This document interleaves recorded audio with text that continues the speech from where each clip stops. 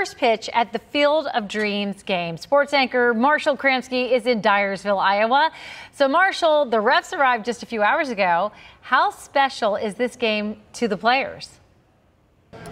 When the Reds got off the bus today, everyone was immediately taking out their phone, taking pictures, selfies and everything. It was like a bunch of kids in a candy store. However, one player really stuck out.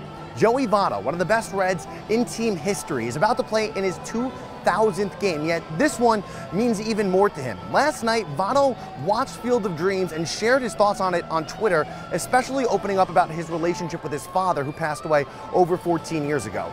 Votto is not the guy who typically opens up about personal matters. So I asked him, why did he choose to do it today?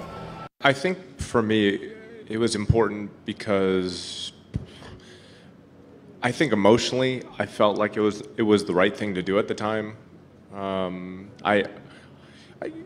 It's limited. I only shared so much, but this is a game where many fans are tuning in, and there's a nostalgia with the field, with the movie, and they're not the only ones with that experience. I'm a player on the field in uniform with the same nostalgia.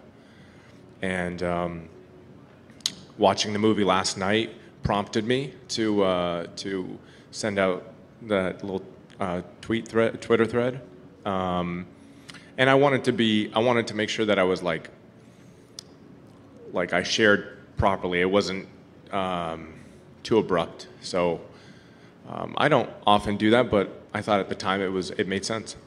Votto went on to say that he wishes he could have a catch with his dad after today's game. He also opened up about a different part of the movie, Moonlight Graham, the character who never got a chance to get a big league at bat. He said he empathizes with that character so much because there are so many teammates that he's had and so many stories that he knows where kids never got that chance at that big league appearance.